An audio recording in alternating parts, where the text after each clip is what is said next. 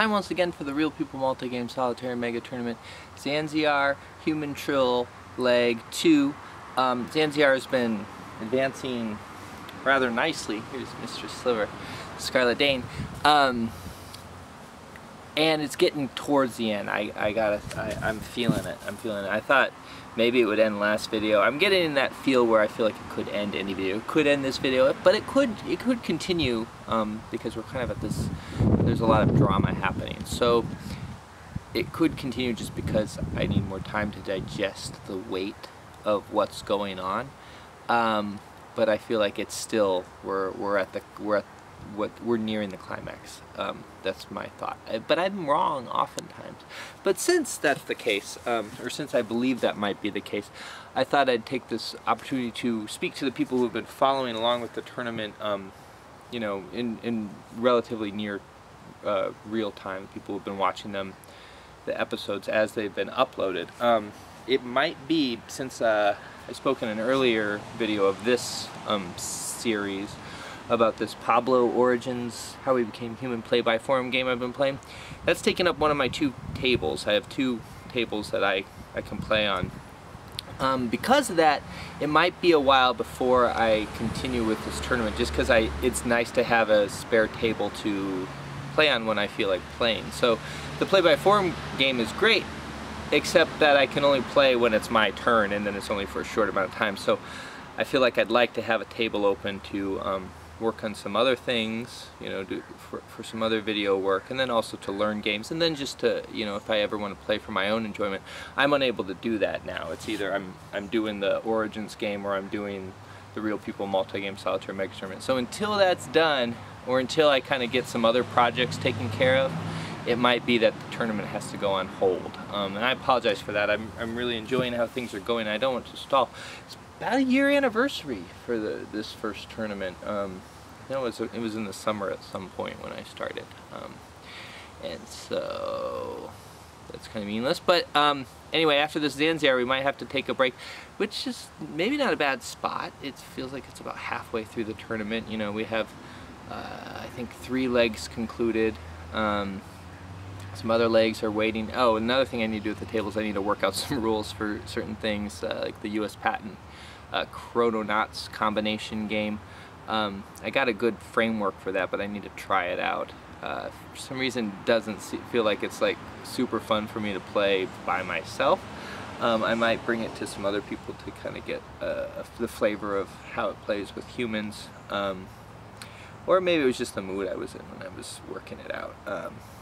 I think what it is when you play a game where this one has more rules left to me than the other combination games I've done. It'll be probably the 3rd for this tournament, and the first one was very simple combination. The second one was a little more complicated the way they combine. This one, it feels like there's a lot more leeway for choices because I've actually added some new mechanisms to the game, and that maybe makes it less enjoyable to play because there's always this kind of the containment is gone. You know, there's almost too much choice, and there's that phenomenon when you have like an infinite array of choices, how that can leave one feeling dissatisfied because part of your brain is always looking at the paths you didn't take, and you know, another part of your brain is always weighing the options, and it's just maybe more than a brain can handle, or a mind can handle rather. But that's a bit of a tangent. Let's go back in and play Zanziar. Last we left off, Chopper had just narrowly escaped Sweet Pea's onslaught, and these little blood markers here are because Sweet Pea is out of control markers. So those are Sweet Pea lands. So I was saying that more to remind myself, well, as much to remind myself as to tell you. He just escaped, and he's up here. No, those are Sweet Pea people. Oh yeah, he's in Basilia. Sorry. I'm just kind of coming back to this myself. Escape Sweet Pea. Sweet Pea, it's uncertain as to whether or not she's giving chase. I mean, she definitely didn't bring the heart of her people there, going instead to Naphid. Taking Naphid. I gotta get this ghost out of the way. But she did bring Honeypot, which was her smaller group, to Bucked and did some recruitment there. That with those recruits, she could still give up chase, because remember, Honeypot's people do have that teleport. So she kind of split her forces. She had gone in with both of her armies in the west here to chase Chopper off. So Chopper's kind of had some time to recoup. Audrix the Chancellor, he's fitted out with a full army of 5. He is revealed, however, and people know what he's after. And one of those things he's after are these cities over here. He had sent Derek the Dragon Warrior over there to try and take the cities. Derek's kind of had a series of misadventures. He fell in a swamp, hurt his squad of Dwarven warriors, I think ran into an Archmage's tower, which was not good for him. Whole lot of misadventures. So now he's about to enter into Odrixia. Oh gosh, I didn't even notice that. This is Audrix the Chancellor, so this town is maybe named after him or one of his forebears. And here we have kind of an interesting narrative choice that the randomness of the cards has dealt us. So Audrixia is currently controlled by Sweet Pea here. She controls the whole Dwarven state, actually. I think if Sweet Pea had his character card, Chopper's character card, she would have won already. Yep, she would have already met those. Control the ancient... Oh, gosh, I didn't even notice this. Okay, so it says the ancient Dwarven cities. Oh, this is a problem. Angmar, Odrixia, Iduria, and Bucked. So it's not just the Dwarven cities they have to get. They have to get Bucked in Angmar, which is... I don't know where Angmar is. I'll have to find it. Oh, that was a big oversight. I'm sorry, Chopper, that was not fair. But anyway, back to this narrative. So, I will say Chopper didn't notice that either. Or maybe I'll just fudge it and say that he just has to take these 2. I think I might just fudge it. Because I've already given Chopper some, he had to deal with the dragon, and, he's kind of getting battered around. So, we'll go with my mistake. The ancient Dwarven cities are the current Dwarven cities. That's fair. I don't know if it's fair, but that's how it's going to be. So anyway, she presumably is a non-dwarf. I don't think any of these other characters are a dwarf, and she's holding it with this. She's holding Odrixia with the Second Legion of Gory, which is kind of like Rome. So she has this very foreign legion holding the Dwarven states, and the the relationship between dwarves and humans is different than the relationship between Romans and some other culture of humans. So it's this very, very, very foreign sort of occupation. It's beyond, I think, what we can conceive of. It's like if we were, if our nation was maybe occupied by elephants. Though most people watching this probably haven't had their nation occupied by anyone, even humans, in their lifetime. Imagine if it was something like an elephant. I don't know how that would be. But anyway, she has the Second Legion of Gory holding the city. Here comes Derek the Dragon Warrior coming in on behalf of Audrix the Chancellor, who is this big-time Dwarven Chancellor. And he happens to have with him a squad of Dwarven warriors. So he has this big claim to the Odrixian throne, or I guess Odrixian council chamber. I don't know who actually runs Odrix. But anyway, that's kind of interesting. So now he's got to deal with this second unit, Second Legion of Gory. One particularity, I know I've been talking a lot about the Dwarven cities, the ones that are currently Dwarven cities, is you can't use con there, which makes it harder to take a town generally, because a common strategy, at least that I employ, is you just bully the people into handing over, so you don't have to deal with a fight. I think in this case, since they can't use con, I think he's going to go ahead and just attack the Second Legion of Gory, and maybe he'll put him back here in the magic row. And no problem, destroy the Second Legion very easily. Audrix the Chancellor has fled north to Abo, where he convinced these peasants to join his group. So that gives him Abo, and the peasants aren't bad. They give you, well, they're not particularly good in a battle. They have that con ability. They're decent at con, but Audrix forbids the use of con. Chapper was able to use Khan before Odrix was revealed, because then he was just a regular army. But since he's shown his face, his people have to be honest now. So they're kind of useless in a fight, but they're good in moving in forests. So, and if Odrix wants to continue to run away from Sweet Pea's forces, he's going to have to head eastward towards Largos, which is lots of forests. Sweet Pea has just moved. I've done all her moves. The Madman has moved south and continues chasing Snugbug out of Bradazar towards the west. The dog followed him, strangely enough. And then, where else did she go? She took Pelagros, so she's taken another Hagen city, and where is that little marker? Oh, yeah. Harubi Surma's taken over Honeypot's group. She kind of put him on top, I think because these little scrolls are kind of annoying to have under there. Every time I was picking it up to look at the guys, the little scrolls would fall off. So we just put him on top. It really doesn't matter which one of them is leading. Anyway, went into Nizhny Tagil, recruited a unit, got rid of some peasants, and that's about it. So kind of going in the direction of Odrix the Chancellor, but not quite, you know. I guess there was this water here. You wouldn't really be able to go up the mountain. So yeah, that was the closest way if she wouldn't to follow him.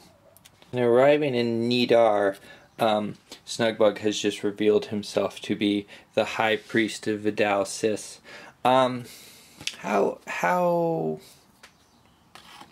wise of it was him to reveal himself? I'm not certain. I mean, he's revealed his goals, but it allows him to split into two guys, and now he doesn't have to play the game of chase quite so much because he has a little bit of help, more actions to be made. And Nidar is actually a great town for him to be in because it allows him to look for treasure twice if he can take control of it. So he has to decide, you know, how he's going to take control of it. But then once he does, he can also search more. So he's kind of got a little clock ticking here as the Madman follows with his dog. Looks like 2 turns. 2 turns to take the city and get ready for a fight.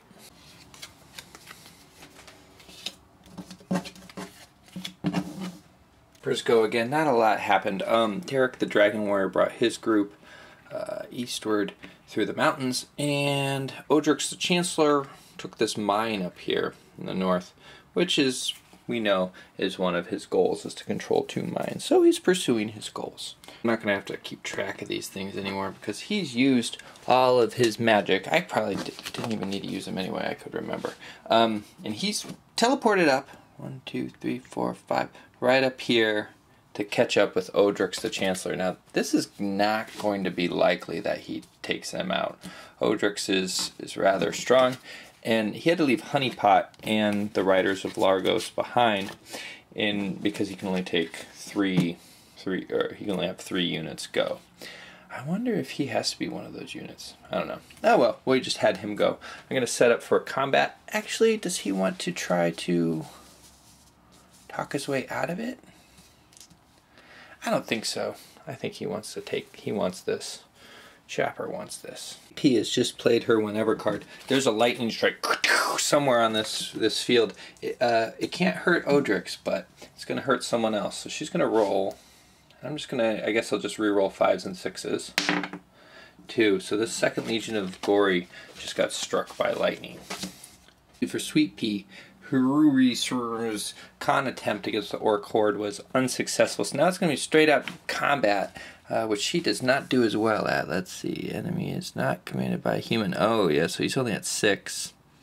So it's 6, 13 against 9, 17, 26. It's going to be a slaughter. 30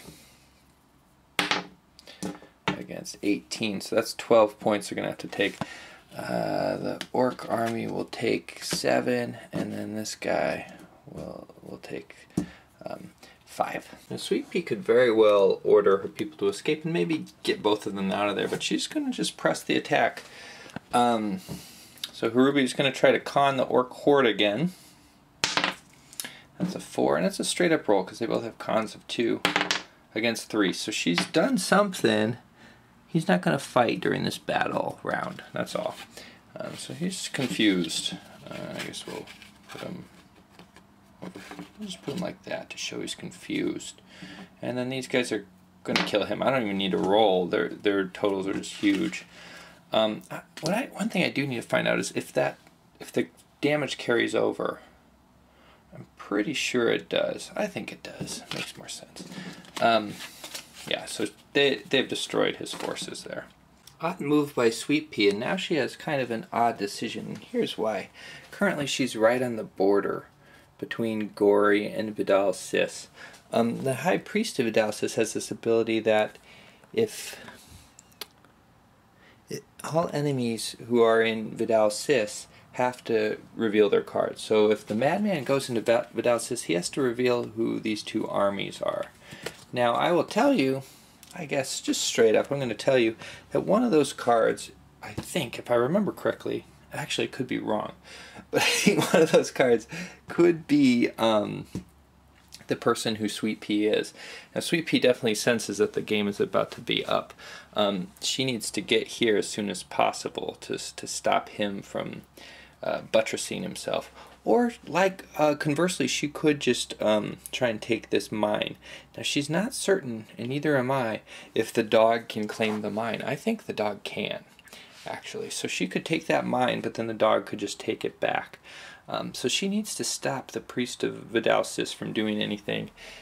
She feels like she's the one who has to do the stopping, rather than people stopping her. So does she go or does she not? I think she goes.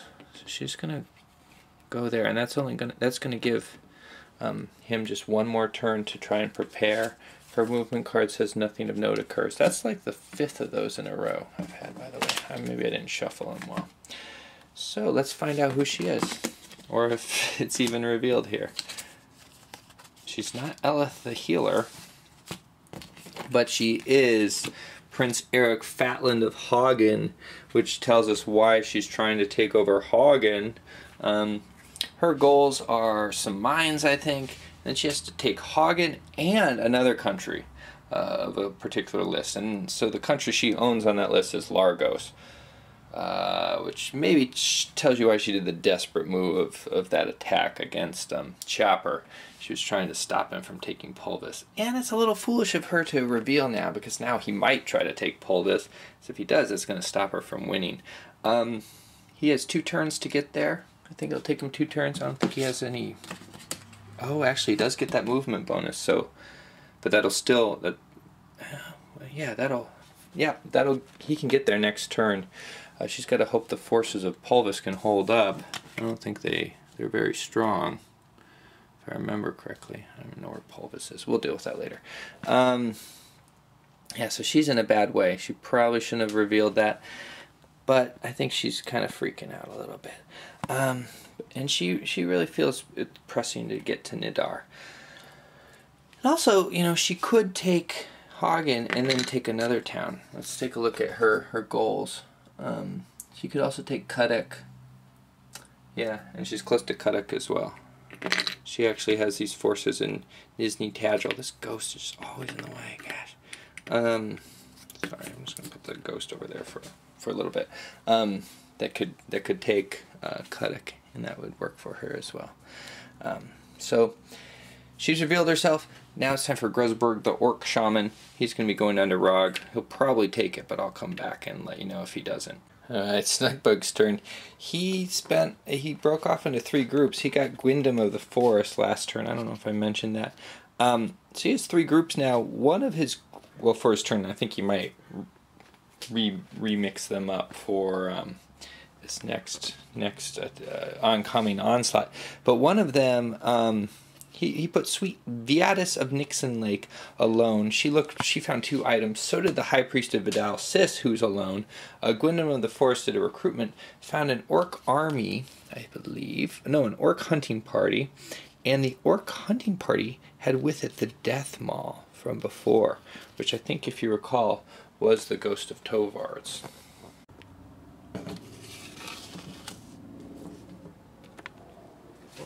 That's got to do it for me right now. It's too stressful. There's There's too many things about to happen, and I mean, my head can take it, but can my heart? I don't think so. I think it's starting to shatter with stress, and I think it's sort of what I talked about in my tangent earlier, in terms of combining games, and how it can lead the mind into too many possibilities, and thus be really hard on you. That's how this is, because I don't know who's going to win or what's going to happen. There's too many things that people can do, and I have to, in a sense, make those choices. It's tough. With the help of my Real People friends.